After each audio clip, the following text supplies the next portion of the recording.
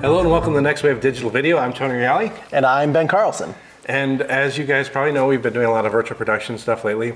And that includes also using our motion control system to integrate that into virtual production. It allows us to do pre-programmed, laid out moves that we can just keep cycling through. It makes things a lot easier for that. I have the Kessler CineDrive system that I've had for many years. It's really great. It allows me a lot of flexibility in building up different systems and scaling it down. It's kind of like a Lego set for motion control. I also have their second shooter system, and I've used that for just kind of going around and doing interviews and stuff that was more basic but didn't need the full setup of CineDrive. And since then, Kessler has come out with a CineShooter system, which is kind of a cross between their second shooter and the CineDrive. So it has a lot of the features of CineDrive, but it's able to be using cabling systems like Ethernet cables, which are much less expensive than the proprietary cables they had before. And it's a little bit more scaled down of a system, but still very, very capable. And Kessler had reached out to us and said, hey, we know you guys have both of our systems, but we want to hear what you think of the CineShooter, because I haven't had a chance to work with it. And also to test it out in virtual production and see how that can work with it, and to potentially just showcase how easy it is to use something like the CineShooter in virtual production. So we're doing an unboxing. I don't do these often, but feels like Christmas. It does. So we have not even broken the seal yet. Are you guys ready? Are you ready? I'm ready. I'm ready. All right. So I'm sure I'll trim out some of the fat along here, but you get to experience it with us. Oh boy. There is some packaging. All right. Okay. Where should we start? At the beginning. Let's with all of it. It's a very good place to start. Yep. Let's start with the big black box. Let's start with the big black box. There we go. All right. Slide that away, and we shall open said big black box. Oh. Ooh. All right, a Kessler sticker. I have a lot of these actually. I put them on, they're nice. I put them on cases in that way, because I've got a lot of the Pelican cases. Right. And it's easy to know that that's the thing. Exactly where it is. Perfect. Quick start guide. Who needs that, right? Yeah. That's what these videos are for. Yep. All right, cool. So we have, here's the V-mount battery plate. I told them we have V-mounts. Here we go, quick release plate. Version 2. I don't have any of the version 2, so I'm wondering what they changed with the version 2. Probably could go look. I have a lot of the version 1s though. Those are on almost all my Kessler gear because they are very robust, very quick inherent in the name. Like this giant plate just snaps on, and it's easy to just clamp things on there instead of having to put them in and then tighten it on the side. I like them.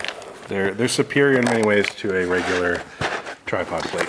Something you notice right off the bat is they were able to save, it's hefty, it's very sturdy, but they were able to save weight and incorporate design into adding some threaded bolt holes and non-threaded, so I think it'll be easier to mount more accessories as you're going. They also have, unless they attach that, it comes, it looks like the pan axis comes with the standard plate adapter already. Oh, great. So I'm wondering if they just straight up include that. I don't know, but I do know that this is how I have all of my heads attached, so I can quickly switch between those on all my stuff. Hence the term quick release. So one of the things the CineShooter has that's different than either the second shooter or CineDrive is it has this UI control right on the front here. So you can set your shots up right on here. With second shooter, you had like a control box that you had to then wire into the head. And with CineDrive, you could, if you had the DCC, which is the digital control center, you could control it with that, but again, that was another box that you had to hook up to it. Again, I love all that, but this is just neat that it's all self-contained. And we could pop on that battery plate right there, and then everything is just completely self-contained. On the back, we see Bluetooth and wireless Wi-Fi. So nice. I know there's an app that I downloaded. I'll get to try that later. Perfect. Power adapter, USB-C cable, probably for software updates, firmware updates. Yeah. set that over there. Now, Tony, I mean, they have a wealth of information and features on the app. Why would you want something here? Like, what would be the benefit of that versus like a controller? So, having this completely on the head makes it really easy to just set up a quick move. Sometimes, especially if you're doing interviews are that differentiation between is it worth setting this up or not? Sure. CineDrive, for me, a lot of times the answer is no. It's not worth setting that up for an interview. I used to do it back when we first got it, but then SecondShooter became that tool. But then again, with SecondShooter, I still had to plug in the module and all that. Having the control right on the head is just less cables dangling around. Sure. And I just like that sleek design of it. But again, the app does exist, so I'll be curious to try both of those things out. Awesome. But sometimes when you just need to do something quickly, it's nice to have the UI there as an option. All right, what's next? All right. Okay. All right, here we go. Let's take a look at this guy. Heavy duty support module. So this is something that they said they were going to make for CineDrive. I saw a couple prototypes in the wild, but I never saw one that actually made it to the market. So I should follow up with that. Sure. But regardless, this is great. This is the heavy duty support module, which is there to just even out the weight of the whole system. So there's some assembly required. See store for details on this. But the idea behind this is right here. All right, so we put that on the head. Yep. And then we've got a lot of weight that's hanging out this way. We also have potentially some flex that can happen here. You know, this is very robust. I don't see it happening too much, but the HD support bracket is designed to kind of even out the overall weight and support of the CineShooter head. Okay. So what that looks like is this part attach right here with these rods. So the rods will space it out so they're the correct distance apart. And then the HD, this replaces this part. So this comes out, that then slides right in there. So then you can mount the camera on there and you just see how much more robust and balanced the head tends to be. So this is a nice option for heavier cameras. It evens out the weight. I don't know 100% how necessary it is on a given time, but I prefer having a head that's right. more balanced than that. This is more compact for sure, easier to move around, but sometimes I'm going to be putting my red on here, so it'll be nice to have that. But that said, there is one other module in there that you have to have this in order to use. This is one I've been most looking forward to. One. So this is a big game changer, something that I can't do with CineDrive at all. Again, I can't remember if they were talking about releasing a roll access, but I don't know if they did. So, but now we have it for CineShooter. And it is really cool. So this adds another whole axis of motion. Axis? Axum is, we're going with Axum. Okay. I don't think that's right, but it sounds way cooler. I feel like I used the wrong one. As I mentioned before, all the cabling in CineShooter is using Ethernet. So that makes it a heck of a lot cheaper to replace cable, or this is hardwired in, but to get extension cables and all that kind of stuff, it's just a heck of a lot easier. CineDrive used, I don't know what the name of it was, but it was a very proprietary cable, and each of the cables for it costs like $200 a cable, and I have a couple dozen cables, so do the math. And they have a very magic power that they attract feet, so that anytime you're walking on set, inherently your feet are going to want to step on them. I ordered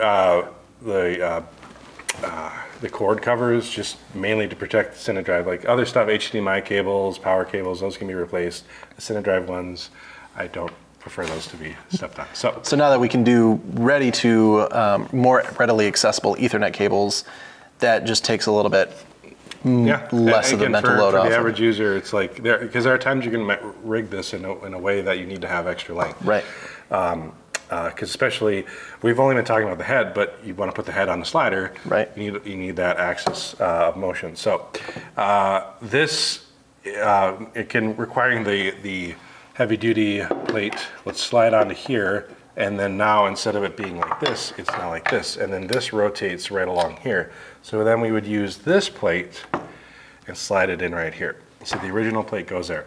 The only downside to the system is fundamentally the fact that because the roll axis has to exist somewhere, it then puts it back to where you could mount the camera. Sure. So right now I could put the camera, you know, I could put a beefier camera on there if I'm shooting with my Red or whatever like that, and I could build it out. Here, we're probably gonna have to use much shallower cameras. The Red, maybe if I took the battery off, and it might work, I don't know, we'll have to test it out, but you know, this is basically the depth of the camera that I could mount. Right. Get a feel Sure. for that. So, but having this is amazing because there's two things that this is handy for. First of all, obviously doing rolls. Yeah. But also, if you're trying to adjust, instead of doing a perfectly level move, where you want to maybe move it at a bit of an angle, right. You can just quickly adjust the roll on that move instead of having to level out everything else on the head. Sure. So that's just a neat feature to have. So I like having this as an option. I'm glad that they made it, and I'm excited to play around with it.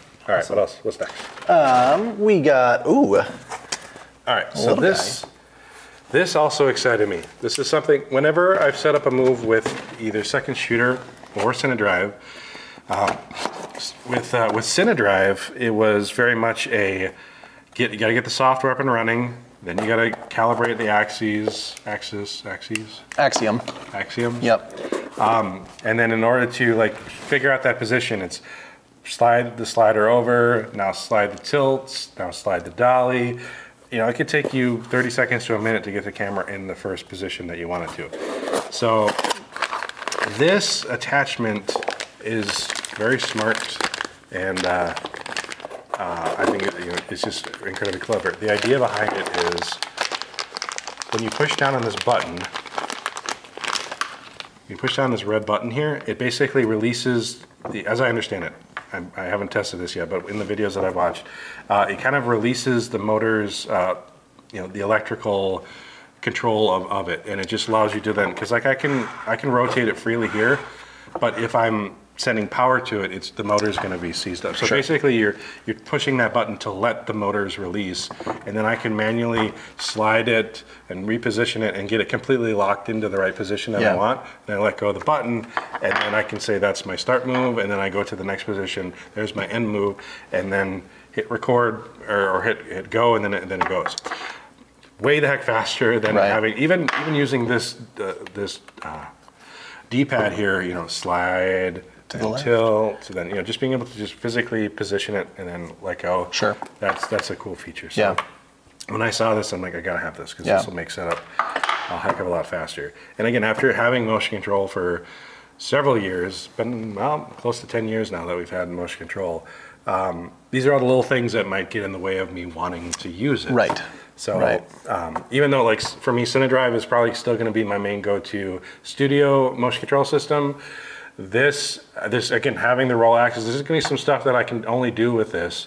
But then also the portability of this, for a while I was like, do I want to set up CineDrive and then tear it down? This is going to be 100% my go-to portable absolutely system. Even over second shooter, because again, the control system, everything, it's a lot faster to set up than second shooter. And I can put a beefier camera on here than I can with second shooter. Sure.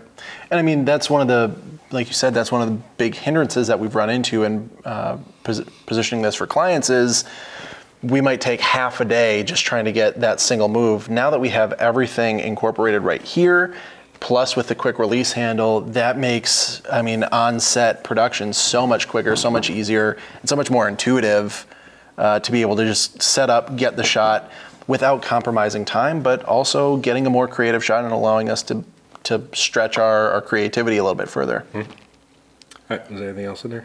There's one last thing. All right. Mystery black box. Mystery black box. Oh boy. All right. So we have, this is the Fizz. The Fizz. Focus Iris Zoom Motor. So again, if you're gonna control everything on the camera, you also gotta be able to control the focus. Sure, everything on the camera. You're gonna program and move the camera. You might have a good camera with good autofocus, but that may not be what you need. Right. If autofocus isn't always, like sometimes you need it to do a very specific rack across at a certain time or whatever it may be. Yeah. So again, having the focus control is really great. And again, this integrates directly into the system. So you've got, this supports up to 5 axes of motion built into it. So we've got pan, we've got tilt, we got the roll, and then we have slide and then fizz. And again, that's CineDrive, you can go a couple dozen, I forget exactly how many. Yeah. But, and I've done some pretty crazy elaborate things, but for a lot of people, that's not necessary. Like, this is enough. Yeah. So. All right, well, after a little bit of setup, we are operational. Ta-da! So, yeah, this is CineShooter, and we've got a camera here to kind of show you the interface of it a little bit better. But yeah, so this is your basic setup. You got a 3-foot slider. This is their CineSlider. CineShooter, we're using the FX6. I was excited that we literally just barely, in fact, let's see if I pick this camera off here. It just literally just fit right at the edge there. So that's a plus. I don't know how long the, I can't put a bigger battery on there, but I mean, I can still run it off of external power or something like that. Yeah. So, but still the fact that it works is pretty exciting. So, first and foremost, when we boot up the software here, we're presented with the current version number, and then we hop into the menu and we can choose between run or connection or other stuff. So we'll go into run and we'll just do program move, which will be a basic setup. We'll do 2 keyframes and now set keyframes. So again, as I've mentioned before, I can use the little dial here and move it around, but the feature that I'm super excited about is we push down on this button here and I can slide it manually and position it. And if I let go of that button, so I'm gonna let go of it, I can't really do that. So I push that down. Now we can find a position, and let's even do a roll. So Here, I'll hold that. actually, for the roll, it might be easier to use the control panel. So let's move that over so you'll see it better. That is nice that you get the flexibility of both. Right. So I noticed if you double tap the shift button here, it switches between the 2 main controls axes that you'll be controlling with the pan and, or the your D-pad here.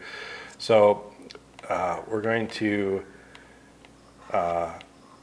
use this for roll. Now, if you press up and down, it's kind of slow. If you hold shift down, it speeds up. So we'll just do a crazy roll axis that we would never do, but hey, maybe we would. All right, so now this is number 1. So it says set first keyframe. So I click in, and now it says set second keyframe. So I push this button down again, move it on over.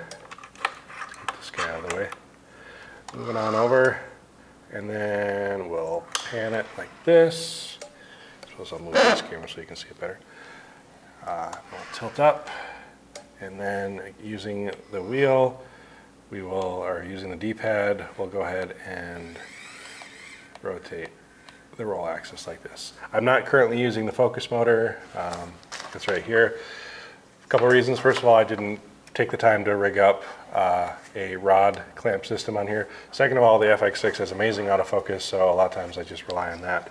But anyways, this was just a test to make sure everything's working and show you how it works. So now we would set second keyframe, I would click into the button, and we can choose here whether we want to loop it, scrub it, run once. In this case, we'll just do run once. So go ahead and move your hand because it's going to be cruising over. Coming quick. And then we check the duration. Do we want this 20 seconds, the ramp up speed, so whether we want to just immediately start or if we want to gently get up to speed. And then we would select run. So we'll do 20-second move. It's now going to move over. And look at that. That move is happening over 20 seconds now.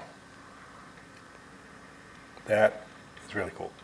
I mean, just thinking of the dynamic shots that you can get from a very compact system. And how fast that was. Again, with CineDrive, even second shooter, it'd still be a little bit more work to just dial in that exact move. Yeah. Speaking of second shooter, in the set that they sent me, they forgot to include a slider motor. I just contacted Eric and they're going to be shipping that over. But cool thing is this is my second shooter slider motor and it plugged right in using the same thing. So if you have second shooter components, they work. So that's good to know. How easy is it to find these out and around the second shooter system? I mean, they're more common because they were more inexpensive. Sure. And CineShooter was based upon that. It was kind of in the marriage of CineDrive and second shooter because there were still some things that second shooter was limited to. In fact, I have it right here. So I'll just show you guys real quick. So this is what second shooter looked like, and it's great. You know, this is your pan and your tilt right in here, and then you would then connect it to this control module that would then allow you to pan and tilt. The thing about it is this has up to 3 axes of control, so you can do pan, tilt, or slide. If you wanted to do focus, you'd have to have a second controller, which I do have, and that you have to then marry the two together on the mat. It's 3 axes is great, but the second that you need that focus, ending the 4th axis, it was a lot more complicated to rig it all up. Sure. CineShooter does up to 5 just with the system as it is, so that's really nice. What if you want to do more than just like 2 keyframes? Can we do multiple? So CineShooter will do up to 3 keyframes just in the UI, but thank you for reminding me about the app. So let's try this right here now. I haven't tried this yet. All right, so we're gonna boot up the app here. Let's connect, so let's see. Do we show up there? Whoop, there we go. Oh boy. Look at that. Oh man. So we can tilt. That's pretty nifty. But yeah, aux1 is currently set as the roll. Go like that. So we'll level it back out. And there, whoop, that's a thing. So that's live motion, time lapse, stop motion. That's neat. Wow, there's a lot built into the app. So, and then manual move. So set up, move. All right, so let's see what is aux2, nothing. Here's slider. Okay, so we're gonna move the slider over there. Pan over like that.